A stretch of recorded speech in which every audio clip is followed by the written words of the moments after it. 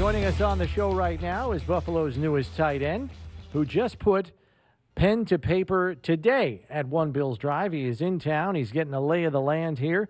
It is one Jacob Hollister, and I guess we'll start here. Do you prefer Jake or Jacob? We want to get this right here. You know, it's 50-50. I also have a twin brother, so Cody, Jake, or Jacob is really names that I all go by because my brother's name is Cody. So I answered all of them, but my family calls me Jacob. Everybody just calls me Jake, though. That works. All right, so good enough. We'll pick and choose through there and try to hit the right one more often than not. So you got a chance to tie this up in a bow today, Jake. So maybe just walk us through the process here and how this kind of came together for you and the Bills. Yeah, honestly, I didn't know what to expect. This was my first time, obviously, dealing with free agency. And so going into it, I just told my agent I want to be in the best situation when it comes to being with a team that has a great culture and a team that I'm going to be the most successful in and just be in a great spot. So obviously I have a relationship with Josh, and I talked to him the day before I kind of committed to signing here, and he just had amazing things to say, and that's kind of the feeling I had already. So after that, I was just really excited. I'm excited to be here right now, and especially after spending some time here, I couldn't be more pumped about it. So that's how it all came together. Yeah, everybody was really not surprised, but kind of interested to hear that you and Josh had been teammates at Wyoming. Tell us about that history and how that and what you saw, and your relationship then as teammates, and the way it is now. Yeah, Josh came in. I actually hosted Josh when he came in to visit at Wyoming. And so I think that was my redshirt sophomore year when I had just gotten there. And he came in, guy out of JUCO, and we actually related a lot right away because I was a guy that came from junior college too. And we were his only D1 offer pretty much. And so we connected on that too. It was the same for me coming out of Arizona Western Junior College. Wyoming was my only D1 offer, and so I watched his highlight tape, and I was like, man, this guy is legit. And I don't know how we're his only offer right now, but I was super glad that we signed him, and obviously the rest is history. Yeah, I mean, you were a high school quarterback yourself, so I know. So how did you kind of get through that transformation? I know a lot of guys change positions when they get to college from high school. I mean, heck, Dawson Knox did it too. He was a high school quarterback who's going to be in the position room with you in the tight end room here this season. So how did you kind of navigate your way through that? Did you just kind of take it in stride? Because it's tough being the guy with the ball in your hands on every play, and the game changes dramatically when you're not that guy anymore lining up somewhere else, right?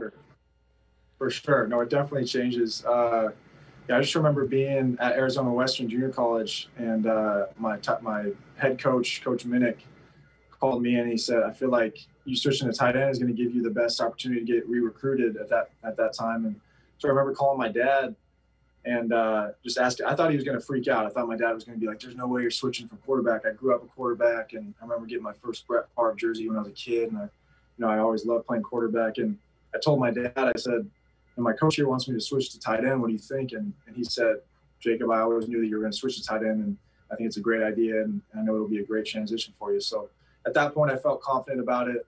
My brother was there with me, and he really showed me the ropes when it came to running routes and all that, and the blocking kind of came along as the years went. And so, yeah, I've loved it ever since. How long did it take you to feel comfortable in that position? I'd say it definitely took me going to college for a year or two where I felt like I was an actual tight end.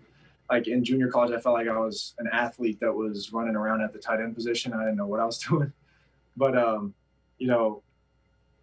grateful that Wyoming took a chance on me and offered me, and I ended up going there and learned a lot from those coaches over there. So that's where I feel like I really transitioned and learned a lot about the position, was playing over at Wyoming. Your most productive game last season was against the Bills. I know you guys didn't win the game up here back, I think it was week 9.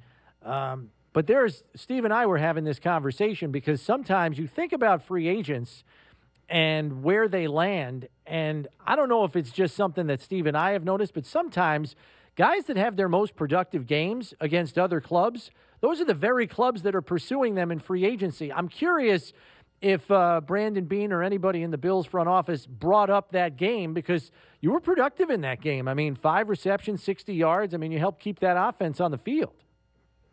Yeah, no, I think that every team's always looking at that. I feel like I found that trend too when you see a lot of teams that sign guys that they played against during the year or through the season. So obviously it turned out great with these guys, and I had productive game that game, and Russ was hitting me, so it was fun. What is the thought about, what were the Seahawks saying about this Bills team after you played in that game? And even Pete Carroll had come out and said, listen, they didn't even try to run it on us. We were surprised by that. What was the thought? I know that Russ Wilson turned it over a couple of times in that game, which kind of led to the disparity, where you guys were kind of in comeback mode. What was the thought about the Seahawk players? What did they say about Josh and this Bills offense? I mean, I already had all the, amazing things to say about Josh. And I feel like after that game, it kind of confirmed all those. Just the fact that Josh is a playmaker in so many ways. And the other thing that you noticed right away with this team was the culture, that the guys are really close. Because in Seattle, we would take a lot of pride in that too. And coming here, you see the other sideline, and we were watching this Bills team, and you could just tell that the coaches had really good relationship with the players, vice versa, and the players were all really close with each other. And so that's when you know that you're going to have to deal with the whole team. The whole entire game is when you know that the team is all together as a unit, and that's what we felt from this Bills team for sure. Speaking of being all together, it's not just you and Josh. Tanner Gentry's on this roster right now. Are you guys? Is Josh going to have just all you guys room together again? What's the deal here? It's like Wyoming East.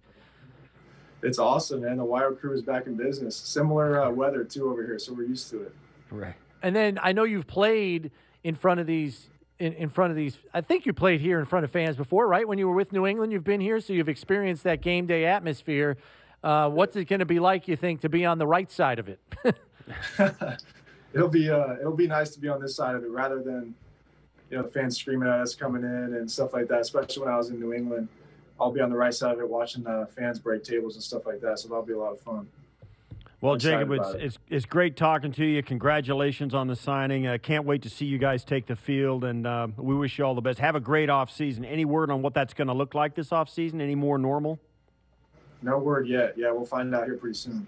All right. Well, thanks for giving us some time. We know you got some other media commitments. Good luck. We look forward to seeing you on the field, Jacob. Thanks. Appreciate you guys. Have a good one.